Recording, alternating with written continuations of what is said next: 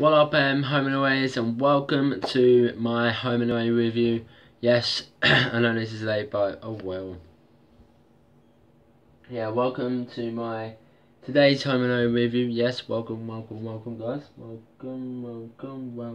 Welcome. Yeah, yes, it was a really good episode. Billy saved cats, and she's going away for a while, for a while, to make her better because of crazy stuff in her head and she's mad about it. Yeah, but yeah, it was a really good episode.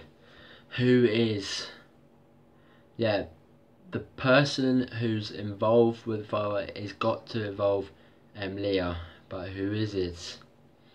I can't do that because it's only 3 days to go of Doctor Who.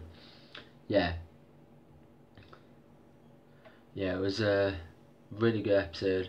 Awesome, brilliant, and epic at the same time. Hell yeah, it was. Hell yeah. Yeah, it was. I just obviously coming up at 7:30 will be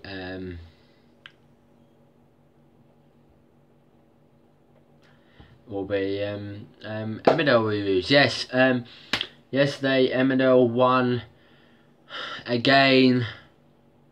The reviews of Home and Away of Emmerdale versus EastEnders, and yeah, because EastEnders is not doing very well right now, and the views. Please watch them, please, guys of EastEnders. Please, it'd be a lot to me. So yeah, here's the synopsis of the show. Well, not yet, but yeah, it was a really good episode of Home and Away. So here's the synopsis. Kat attempts to narrate that she thought she was going to die rescuing Billy. Zack tries reason with an incident company. Alf, instead, he and Leah are welcome to stay as long they need.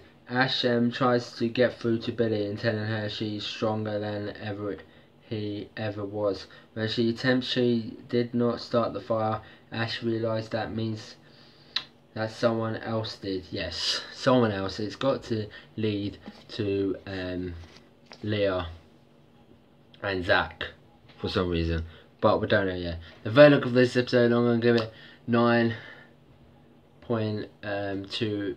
9.2 out of 10 because it was a really good episode and awesome at the same time. So like, comment down below and subscribe for more epic reviews like this.